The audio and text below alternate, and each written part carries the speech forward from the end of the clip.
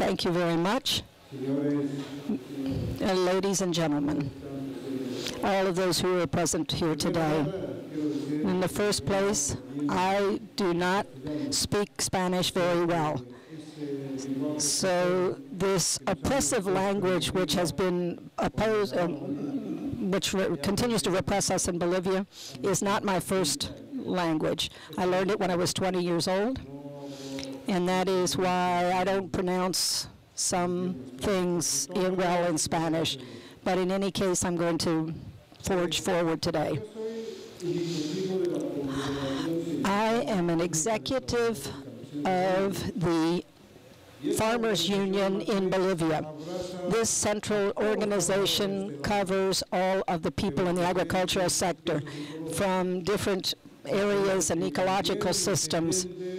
I also defend the peoples, the Yungas and the Chapales, who are coca producers. Today I'm going to talk only about coca. I bring you here some coca that I want to show you today, and I have coca in my mouth at this particular moment. Here is the sacred coca leaf. It's important for you to see this. This has been used by our people for 1,000 years. We have bled for this crop, and we have used it for so many different medicinal reasons over the years. As indigenous people, we are respectful of this leaf.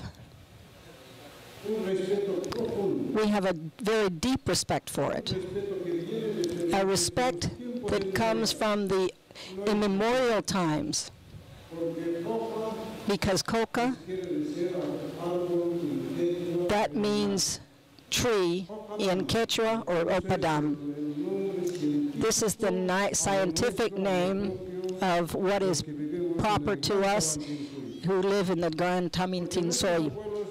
Our grandparents have left this as inheritance to us. This is a legacy for us.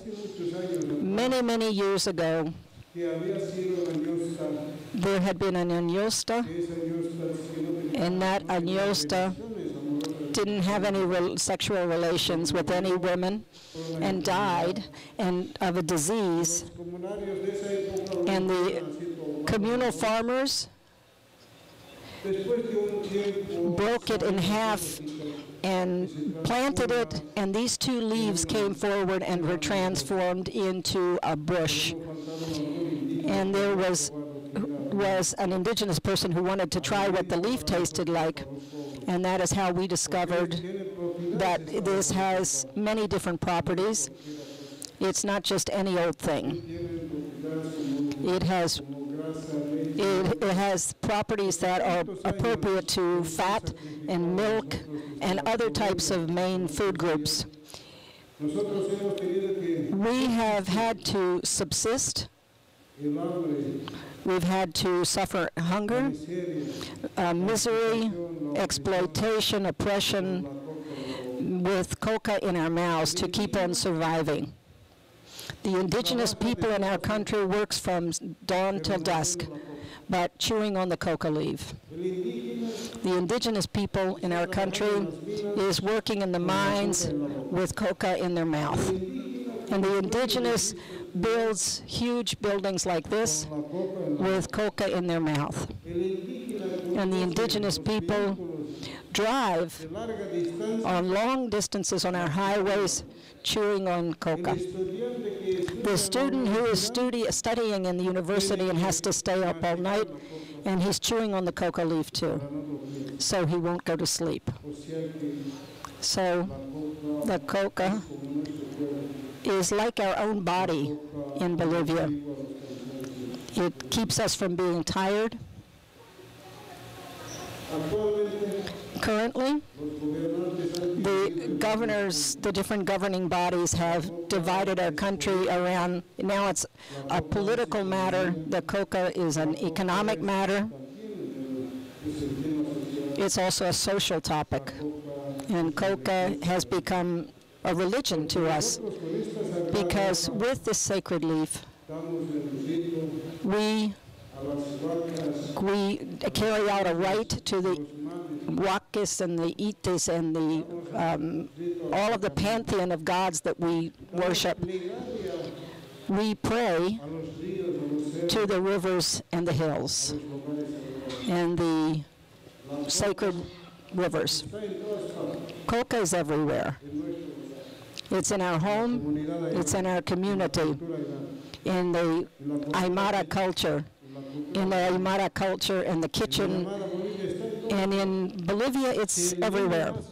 If the child is born of his mother, the first thing he tries is coca. With coca, we have to survive. If the child grows up and becomes a young person, a young student, he goes into military service. We have to celebrate that with coca. If the person a person dies, then we have to celebrate that with our coca leaf. So coca accompanies us from the moment we are born until we die. It is the same thing as Pachamama, and it is our cradle, and it is our grave. We can't lose this leaf. I am talking about the leaf, the coca leaf. I'm talking to a mutual respect. I'm not talking about denaturalized uses of coke, the prostitution of this sacred leaf. But I am talking about how we have to handle this as a sacred object. As far as religion goes, this coca leaf is like a Bible to us. It would be a green Bible, if you wanted to say that, where we have to preach from the past to the present to the future. We know what needs to happen in Bolivia. We know that our president will not carry out his presidential period well, because the coca tells us this. And we know that the coca has had its ups and downs and had its lucky days and its unlucky days. But in our ancestry, it has always been something lucky. This is what our great wise men tell us. This is the topic that we use in all of the Confederation of Indigenous Groups in Bolivia.